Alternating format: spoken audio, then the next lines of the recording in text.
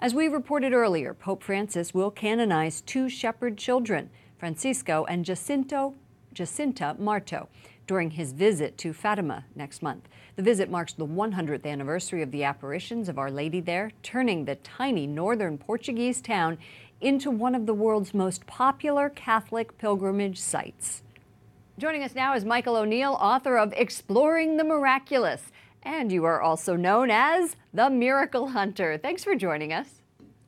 Thanks. It's great to be with you today. It's a big day in the world of miracles and canonizations. It certainly is. You know, last month, Pope Francis signed off on the miracle needed to make the siblings saints. What do we know about these miracles attributed to Francisco and Jacinta Marto? Well, of course, there's two. For every beatification and canonization cause, there are two miracles that are approved. And in the first case, there was the healing of a girl who was a paraplegic, and she began to be able to walk after praying to the seers. And then this new miracle that has come up, it was a young Brazilian boy, and those details aren't yet released. I spoke with the vice postulator, Sister Angela Coelho, and she said that due to privacy concerns, they're not releasing yet the details of that great miracle that's leading to their canonization. So how does the Church prove a miracle? You and I have talked about this before, but let's get a little refresher course.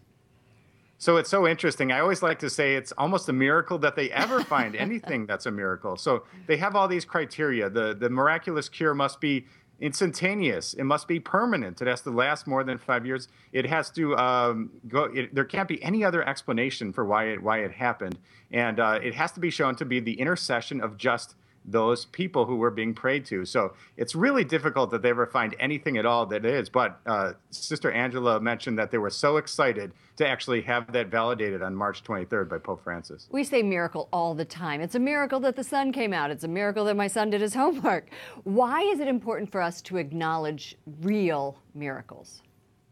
Well, we all have miracles, big and small, that enrich our lives. But I think one of the things that's so exciting is how the Catholic Church proves that without doubt that the miracle, there's no natural explanation. Science shows that, in fact, that this is the working of God. So it's very exciting to show that those criteria are applied strictly, and brings a lot of credibility to the world. How long has this been going on?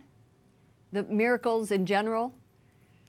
Oh, when you think about it, Christianity, the foundation of Christianity is based on two great miracles, the incarnation and the resurrection. So all the way to the beginning of Christianity. But this has been validated by the Church only in the last several centuries. So this is a process that the Congregation for the Doctrine of the Faith goes through each and every time and requires two miracles. And it's really an intense process and shows that the Church takes it very seriously. Now the canonization is going to happen in Fatima. What's the legacy of Fatima? Well, it's so exciting. This news was just announced today on April 20th that, in fact, the canonization will be going forward. And the legacy of Fatima is that it is the gold standard of all Marian apparitions. And for somebody who likes miracles, as I do, we have the approval of visionaries, more approved than any other visions in history, and the canonization of the visionaries themselves. So this is, in fact, the greatest apparition and vision in the history of our Catholic Church. Michael O'Neill, author of Exploring the Miraculous, and he's the Miracle Hunter. Thanks for joining us. Thanks, Lauren. For much more on the Fatima children becoming saints, visit our sister organization at CatholicNewsAgency.com.